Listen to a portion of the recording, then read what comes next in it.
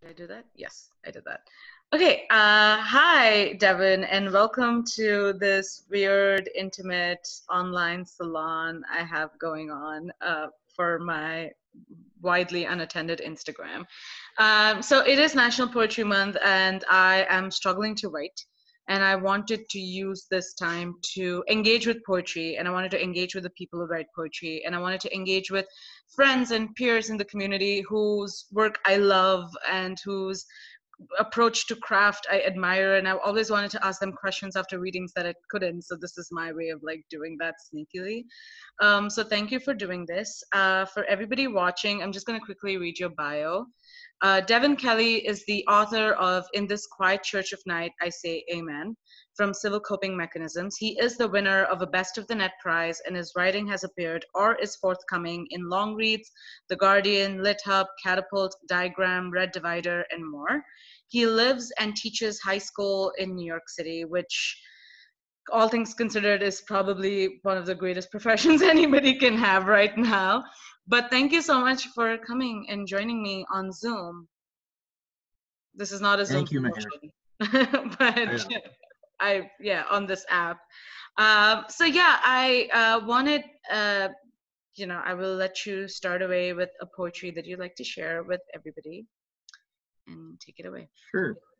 Great. Thank you for having me. I'm so excited to talk to you. Let me share my screen. Cool. So this is a new, you were just asking me before this if I had been writing, and this is like the only thing I've written, I think, in the last few weeks. It's called Love in Manhattan. What of all this something has nothing to do with us? What of the ways the kids from college clutch each body to the others after the show and make us feel so old, and being old, hopeless, under the last street lamp in Manhattan? And what of the drinks after dinner stop short, one or two or a few too soon, because we are tired, long before we are too tired for conversation? The city is a flock of birds arriving each morning to replace the few from the previous flock who have gone off as dark wings in the dark of before dawn to die alone. Hurried too soon, we feel old. We make names for the children we have yet to have. I think of creatures from another time learning to worship something beyond their bodies. What did they do, those first prayers of prayers? Did they fall to their knees? Did they beat the ground and cry? Did whatever, holding whatever's potential to feel like too much, begin to feel like too much? And did they, not knowing how to feel too much, carry on? There was the night it rained in the park, and the two of us, caught without an umbrella, continued to walk at the same pace as before, the whole world running past. It was something special, but I wanted more.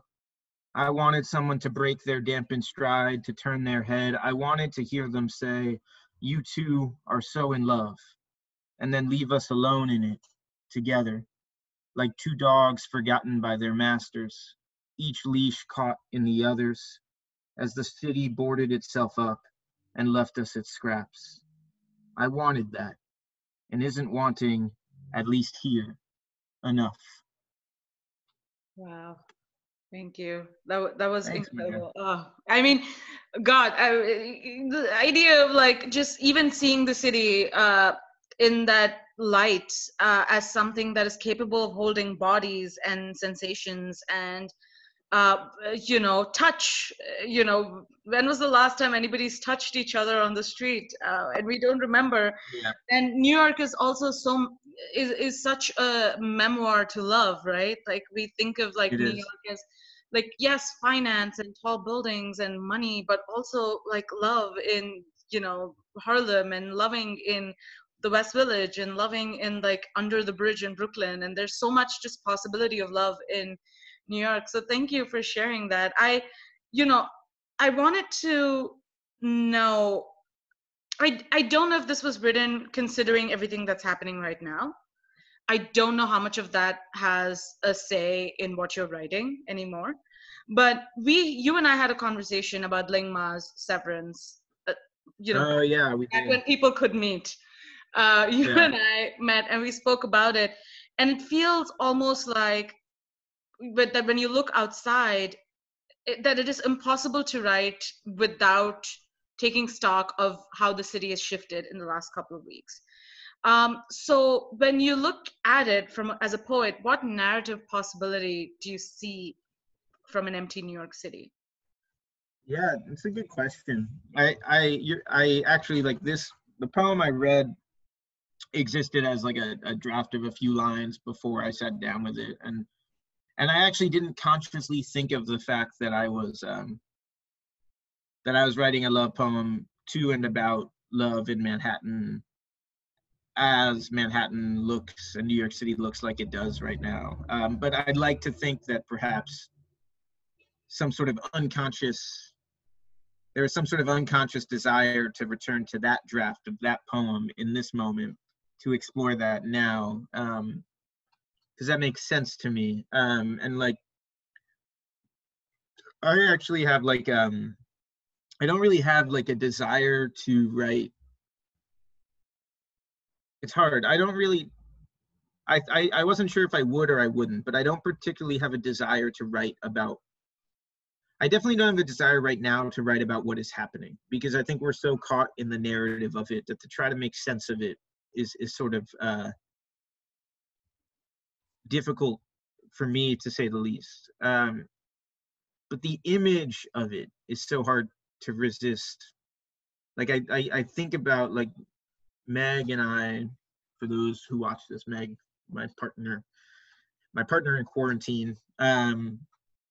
She and I go for like our daily sort of sanity walk outside, for like 30 minutes to an hour with our masks on each day. And it's my favorite part of the day, because like it is crazy to experience New York like this. To be able to walk this weekend, we walked down Madison Avenue. Like I live on 116th, and so we walked down Madison Avenue, through down south through Harlem, until it became the Upper East Side, and then until it became like that sort of very bougie part of the Upper East Side where it's just all like designer retail stores. And like we could have walked in the middle of the street for like a mile and not been hit by a car. And to do that on Madison Avenue, like, yeah, it reminds you of Severance. It reminds you of like I Am Legend. It calls to mind these like distinctly these scenes of sheer sort of apocalyptic New York. But then you're like, I'm living it, and it's like it's that feeling that makes me. Sorry, this is such a long-winded answer, but like it's that feeling when you catch yourself being like, oh, but I'm living it, and like you're not reading about it and you're not watching it. And like for some reason, for me, when I have that feeling that like it's like, oh shit, I'm living this, and so are so many other people, it's like I can't write about it yet. It's there's too much I'm trying to figure out, and like the image, it's like the image is evolving, and um it's a little like it's yeah, it's like a little too fresh or too close to me or too scary. I don't know. Mm-hmm. um but it will be fascinating to to see what, I don't know if it's weird to say what art comes out of this, but art will surely come out of it, and like, you know it'll be interesting to see what that looks like. I mean, it already is, isn't it? I mean, Yeah. um, there's visual art, and then there's poetry, and there are lines, and there are tweets. I think Yeah. that are Art. Yeah. show the beginnings of a poem. Hmm. That are just sad and sometimes hopeful and sometimes appreciative and sometimes mournful. Like just every day is there's so much sentiment, in a good way, not that it's sentimental, but Yeah. that I think there's an awareness of feeling, and by Yeah. doing you are recognizing that we are feeling things, and that and that is the most alive we all are. Yeah. And I don't want to fluster you by saying this, but I often read your work and I'm reminded of, and vice versa, I read their work and I'm reminded of you, and that I feel like there's this so much spiritual association. I hate to use the word spiritual because I'm not spiritual, but I don't know what word there is to explain this. But some like magical thing binding the work of you and Raymond Carver for me in my head, which, because Raymond Carver is again like is iconic, legendary poet, but is a poet I only discovered after I moved to the United States. Like there are many poets who are great that I didn't know of, and Yeah. I often noticed that there was this one theme or this one recognition that is so particular to Carver's work that I see in yours, which is just, looking at morning as both a space of new beginning, but as both like as a time of day that awards a kind of light where everything looks different, and that the rest of the day spoils everything that the early morning gives you. And I remember at one Yeah. point you had like this series, I don't know if you still do that, these series of tweets where every morning you'd say, "This is what Oh I yeah. saw out of my window." And there was such, but there's also that in your work, right? Like everything is soft and experiential, the streets, the lights, sensations, and everything. There's such awareness of being. So I guess my question to you is that, I mean, you navigate in your, at least your poetry navigates this like this beautiful space of like acknowledging life and acknowledging sentience. um, as a writer and from a craft perspective, how do you draw these details in your work? Is it that when you begin a poem, with a certain idea in mind, these sensations come to you with physical memory, or is it that you are very conscious? How do you compartmentalize these specific details in your work? That's a really good question. And I'm also like very honored because Raymond Carver is a true hero, poet, writer, hero of mine, and like um and like Raymond Carver was in that handful of writers I read that made me I think I wanted to be a writer before I read him, but like when I read him I was like, oh, this is how, like, it's that person who unlocks the, it's like someone, it's like you're standing at the house of wanting to be a writer, but then like you read a few things that unlock the door for you and say like I can be a writer this way, like I can, this person is speaking about the world and their experience in the way I hope to. um and so, you know, um like I adore his work, and I think what I find in his work and in the work of the poets and writers that I really admire is like this sense of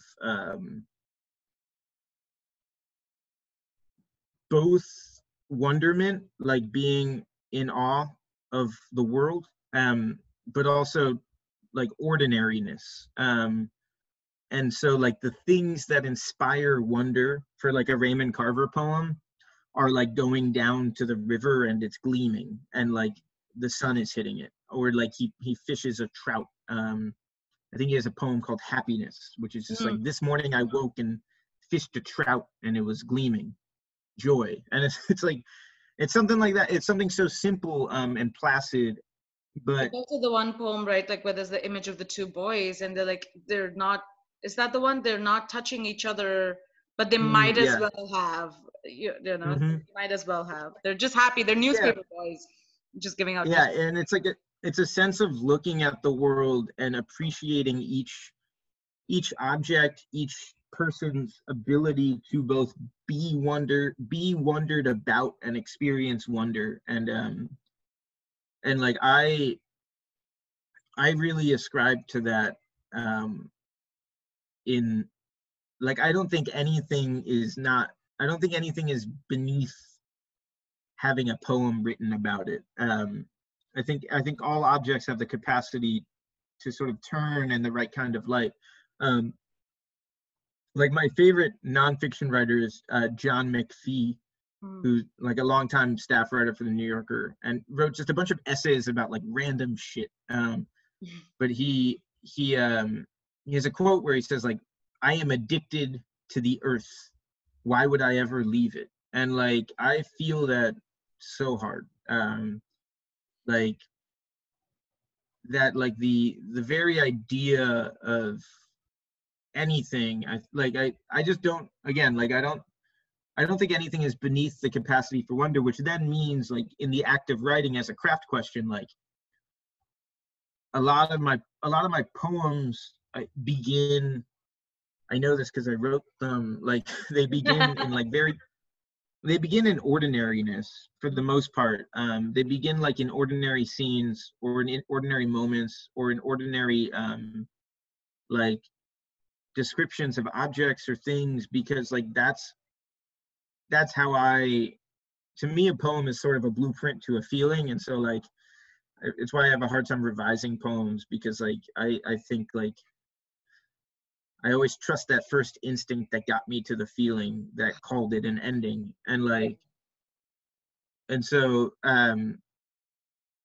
yeah, I begin often with like 1, 2, 3, 4, 5 lines of just like ordinary description of like what I see or like what someone said. And I that's like such a nod, or like that, like poets like Carver do that, and like James Wright and Dorian Locks, and um like they're poets of patience and like a deep sort of empathy for the way that like anything could sort of inspire wonder. Mm. Oh, I love that. I hear you on like the idea of first instinct, because I have a similar issue with editing poems. I'm very bad at Yeah, it. Um, I can never write poems from with a plan of action that today at 5 p.m. I'm going to write a poem. It doesn't work. It always has to come from yeah, a place of like being triggered in like a good way, not like a bad way, but just like being triggered by an image or a sensory feeling, and then going with that. And then I realized that when I sit down to edit it, I'm not feeling the same way. And hmm, so I just trust that for 5 to 10, it's like being high in a way, in that moment. And then I'm not high. And then I can't access, whatever I was doing when I was high in a way that's, I mean, yeah. I can appreciate it. I can also see the flaws in the argument, but I just don't know how to go back into that. Reconcile. Yeah. But, so would it be fair to say that you you start every like your first instinct to poetry is narrative description, like it starts from that and then it grows and evolves into. Yeah, I don't know how to write a lyric poem. And Mm. I love a lyric poem. I'm reading a lot of Grace Paley now, and like Oh, a lot of her poems are like 6 lines long, and then they completely shatter me. Um, and but I don't know how to do that. And I guess I could try, but I don't want to. And like um, because for me, like it's the story matters a lot, mm, and like that's why I love, like, I think two of my favorite poets are Carver and Denis Johnson, who mm, I guess both are more known for their fiction, but like their poems have the kind of narrative thrust. They still believe in the story of something, and the story doesn't have to be a whole fleshed out story, but it's still like there's a path toward the feeling, or a path toward the realization, or a path toward the resolution. And like um I I like that's why I like writing. Like I like getting there. It's like mm, it's whereas like a lyric poem is often like it's like an argument, or like a in this sort of conflict of whether it's rhythms or images or things pulling against each other toward some sort of final resolution or toward no resolution. Like the narrative poem is this sort of like you were saying, you can sort of justify anything being in the poem because of the sort of meandering quality of it. Um, I always feel a good narrative poem like a weight, and it's when you finish it that you fully realize the weight of everything you thought was just like some bullshit detail or something you didn't need to know, and like you don't realize as you're reading it that those are sort of like things that the poet is putting on the scale and putting on the scale and putting on the scale until you finish, and then you're like, and then someone gives you the scale to hold and you're like, oh fuck. Like that weighs a lot. You mean Jesus' son, Denis Johnson, right? It's a very common name. I want to make sure. No, I Yeah. love that because this is an argument I have often in my craft classes, and that I think Denis Johnson is like my top 10 favorite writers of all time, uncontested, fiction and poetry. But like to argue for Johnson's merit as a poet, because every time in class you read his fiction and you read, you've read his nonfiction, but you don't often consider enough his poetry and just his contribution to narrative work as a poet, and just how much patience he has. Like his fiction is so hurried and so on steroids almost, but his poetry is so kind and so I soft. know. It's such a stark difference, actually. Like I feel that with Carver too. It's like the poem gave him, like, they're not the same. Like a Denis Johnson story, you're right, is like getting a, I mean obviously a lot of his stories are about addiction, but it is like getting a fucking it's like a main line of just like pure sort of like unadulterated feeling and conflict, like so much conflict boiled into like this, when it comes to a short story, like this miniature. Like Jesus' son is like this big, and like and then he'll have these poems that sort of meander and are gentle and which I love. I love that those exist, and they actually point, I think, to like the ways in which art is actually like when people talk about the difference between genres, it's like that's the same person approaching two different genres. That's the same person with the same feelings and the same view of the world, approaching two very different forms of writing with two very different sort of outcomes or approaches. Yeah, absolutely. I thank you for even saying that, because as an educator, that gives me an idea. Like I feel like a class needs to study Denis Johnson in all forms and really understand how form and genre can shift how you not just how you approach the written word, not how you see the world, because there's a lot of beauty in his fiction too. It's just very economic, because there's so much adrenaline in his writing. But I know. I was just Googling some of his poems. There's a poem of his that I was trying to find that I think is like so perfect and so different. Do you want to read it for us? Yeah, can I share my screen? With the expectation that more people are going to watch this, but yes, please do. Yeah. I love this poem. It's called Looking Out. And like it goes exactly to what you're saying, that like this is a poem about being in one place and looking, and it's called Looking Out the Window poem. It's like truly a poem about ordinary wonder. Looking Out the Window poem. The sounds of traffic die over the back lawn to occur again in the low distance. The voices risen of the neighborhood cannot maintain that pitch and fail briefly. Start up again. Similarly, my breathing rises and falls while I look out the window of apartment number 3 in this slum, hoping for rage or sorrow. They don't come to me anymore. How can I lament anything? It is all so proper, so much as it should be.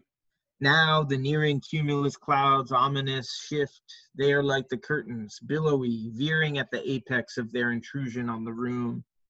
If I am alive now, it is only to be in all this, making all possible. I am glad to be finally a part of such machinery. I was, after all, not so fond of living. And there comes into me, when I see how little I liked being a man, a great joy. Look out our astounding clear windows before evening. It is almost as if the world were blue with some lubricant. It shines so. And so it's like, That where he says like, when I see how little I liked being a man. It's Yeah. like that, like, and how happy I am to have a part in to be a part in making all this possible. Like, again, like that sense of like that placid sort of, like, contrasted with Jesus's son, Mm. which is a car crash of a collection, a beautiful, like, crazy, awesome car crash, but a car crash nonetheless. Like, that is like a slow rolling meditation. Which is also like, I mean, two things, right? First, like where Carver uses the morning as a start of point and the light of the morning. In this poem, particularly, Johnson is looking at the evening. That also shows how different they are and what times of Yeah, the day capture their attention, because, you know, Johnson is more melancholic. He's more, he's almost grieving, and the evening is the end of day and the end of, possibility. And there's so much ending with the evening, right? And then yeah, it's also, you see Jesus' son, and then you read Triumph Over the Grave, which is, again, like, if Jesus' son is, like you said, a car crash which lasts an entire night, and then in the morning you discover the wreck, the light makes it clear how impactful the wreck is. Triumph Over the Grave is written, towards the end of his own life. And then in yeah. a way, it's like he's nearing the evening of his life, and Mhm. he's approaching the short fiction form as he would a poem, in a way. Almost, he's kinder, he's Yeah, using more space, you know uh, he's also more forgiving, he's sadder. The last paragraph of the Triumph Over the Grave short story itself is, like, probably one of the most heartbreaking blocks of text. you know i, yeah, I was on a Peter Pan bus from New York to Providence, and I bawled. Like, I was sobbing full, like, yeah, yeah. yeah. It's funny to think of both those sort of those two authors in conversation, because you're right. And like, I think about, like, it's like a personally, it's sort of like the uh like the vague excitement I have of hopefully becoming an old man, Mm, is that I can be a kind and gentle old man, and not like a cynical one. Because, like, yeah, like when you read Carver's poems, like, especially later, like after he got like a lung removed, and like was gonna die, and had remarried a person who actually, like, who he cared about, and like was given essentially a second lease on life. um the way in which he approaches like so many of his later poems is with a kind of joy, um that is like in stark difference to like what we talk about when we talk about love, mm, which is so persistent in its melancholy, and it's not hopelessness, but it's like there's a bitterness at its core, that like this is all it amounts to, life. yeah. And and but both of them to me are like, it's the joy of sort of being able to read someone in their entirety, because we can, is like seeing the resurrection of a life. And like, it doesn't have to happen. Like, Dennis Johnson didn't like think he was going to die and then have a lung removed and then like live for a little bit. But like, I mean, and I'm sure he had his moments of trauma, but like Dennis Johnson lived a full and a little bit too short life. And even in that scope, like, you see that remarkable shift toward kindness and like, gentleness, um, that I hope we all have. Like, anyway, yeah, At least now, at the very hmm, least, I think it's a good time as any to think of that. yeah. And well, that's such a nice, lovely moment to end the recording on. I want to thank you for. Do you have any last words to share? I have none other than thank you, Maher. No, thank you for always being so kind, and for always regarding poetry with such generous light. Okay, I'm gonna stop recording now.